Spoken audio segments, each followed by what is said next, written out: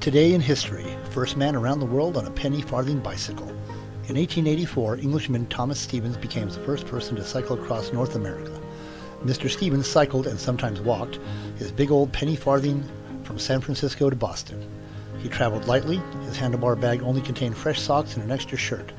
He also packed a Macintosh that doubled as a bedroll and a tent, and a .38 Smith & Wesson. Outing, a leading sports magazine of the day, had committed themselves to sponsoring Thomas Stevens' penny farthing endeavor. It was a mighty effort, ladies and gentlemen. Just imagine riding across 3,700 miles of rough wagon trails, railroad ways, canal, towpaths, and irregular public roads on an unstable, uncomfortable old high-wheeler. Thomas was admired, and enthusiastic members of local bicycle clubs turned out to cheer him on as he passed through their towns.